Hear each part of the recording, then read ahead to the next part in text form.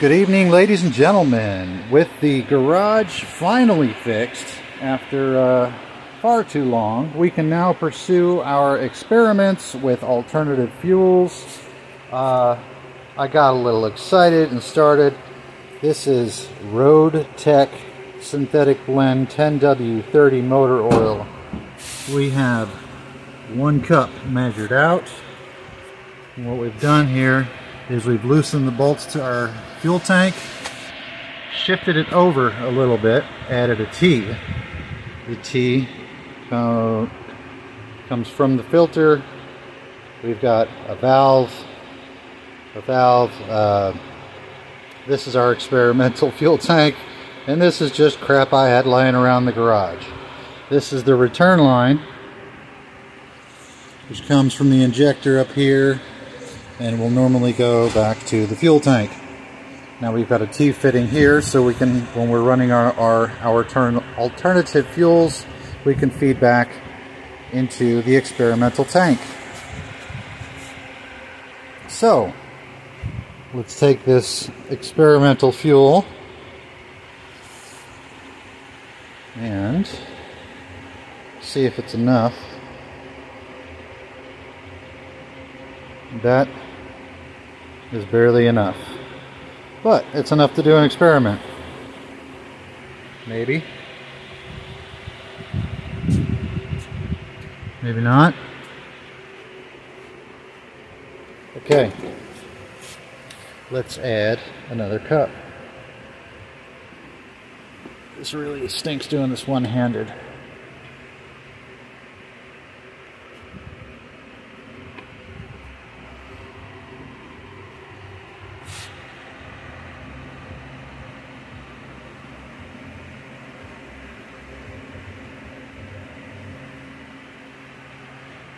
One cup.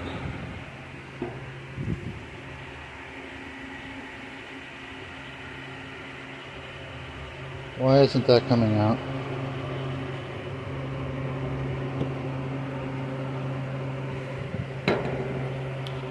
I wonder. There we go. We have opened the valve. There it is. There it is.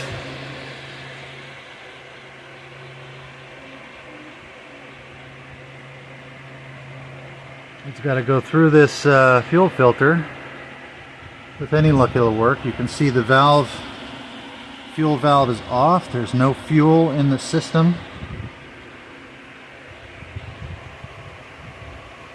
This is all live. I'm going to keep it live so you know I'm not trying to pull anything on anyone.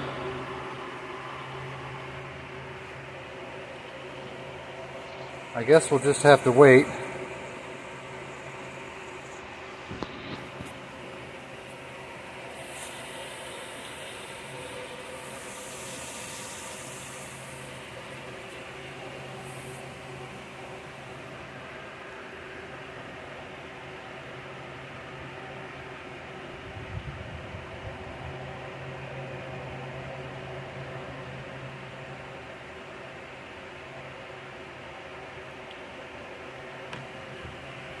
This is just RAO, regular motor oil.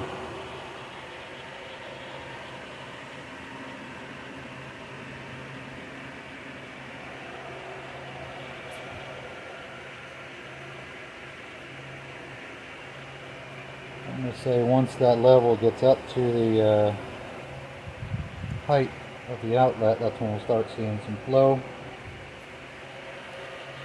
Maybe I need to open the return valve. Should probably do that. Oh no! I just realized I didn't block the return valve to here, so give me a second and I'll make that happen.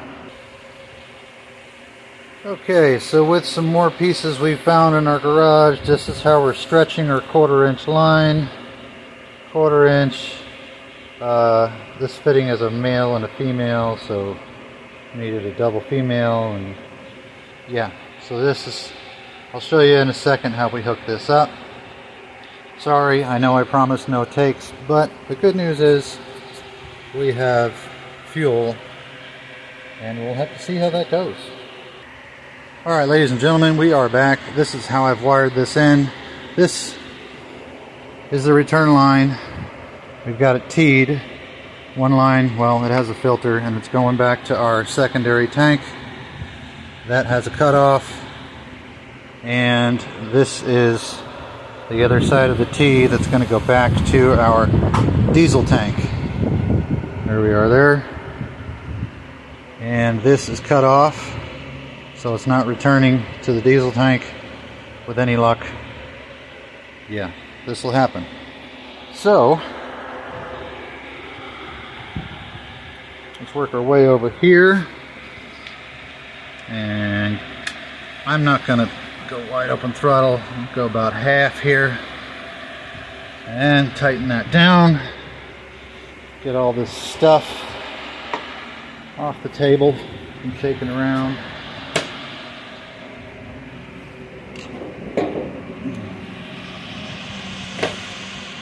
And let's see if it fires up.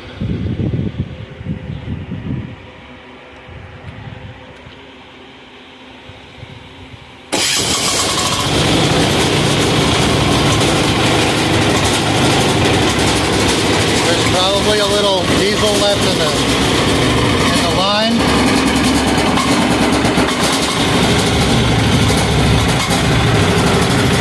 But there we go.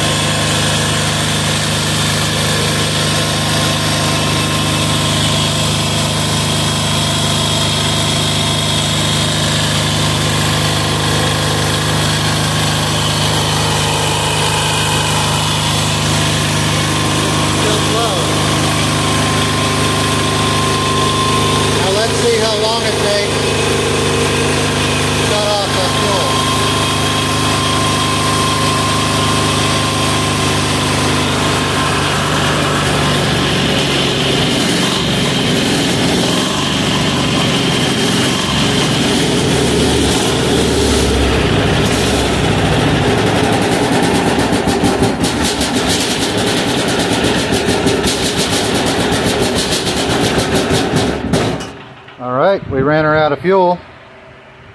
And just to show you that's off, let's turn this on and start it up again.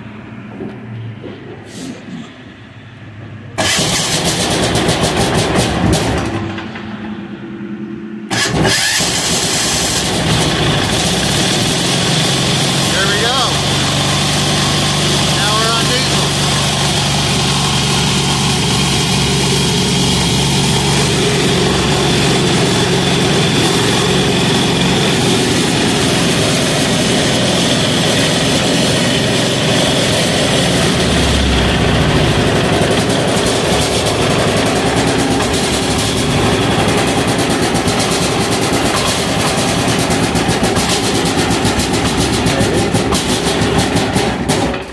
And it ran out of fuel.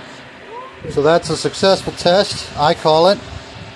We haven't used much fuel. I haven't calculated. I'm not going to calculate how much, but just to know that this is an honest review.